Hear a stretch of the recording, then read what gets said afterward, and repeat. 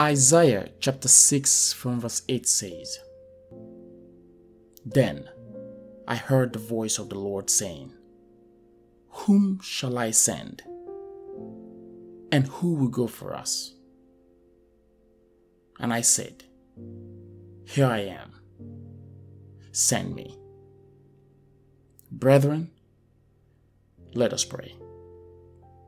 Dear Lord, we are your servants. We know that we serve such a good master, the Most High God.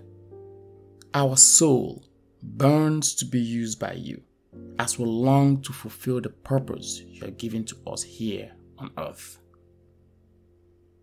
We cast aside every fear and wholeheartedly submit ourselves, our lives, and dreams to you, because we know your plans is the best for us. You are the only master who has the power to free the enslaved when they submit to you. We thirst to put a smile on your face and a light in the dark world. Our bodies is a jar of clay, yet you've laid treasures inside it to show the world that this is all surpassing power from you and not from us.